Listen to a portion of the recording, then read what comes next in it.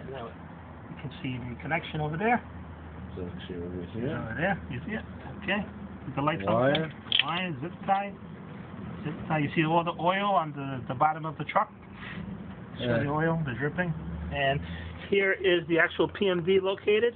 I had to put it at an angle. The mechanic, John, he had to put it at an angle and with that screw, and that's where it's sitting. And I'm going to show the other side. So in case I get stuck on the Grand Central Parkway again, like last time, I'll just unplug the PMD from this harness here and put in one of the older PMDs so I can drive off the highway without getting hit by a truck. Okay.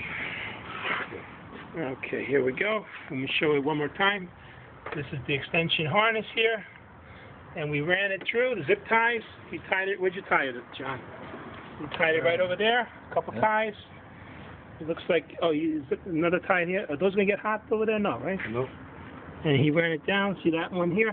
And he ran it right through, down to the front license plate. Was there any slack on the cable? Did you have to tie it up? No. It was a 6-foot cable that I got off at just eBay enough. for $20.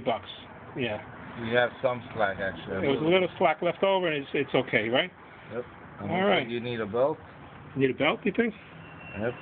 You can see one of the grooves here. The belt's supposed to be wider. Ah, okay.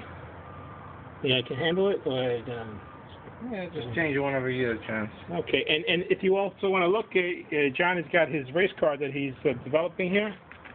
If you can see it, I'll take a video another day for that. That's a Mazda with a Chevy engine. You really can't see. Maybe you can shine the light on it, John. Yeah, it's a Mazda with a Chevy engine, Mazda RX-7. Yep. With a Chevy 350 Chevy motor. 350. This is John, trusty mechanic, Midnight Auto in Astoria, New York. All right, we'll come back with the video of the RX-7. All right, take care. Thank you for watching.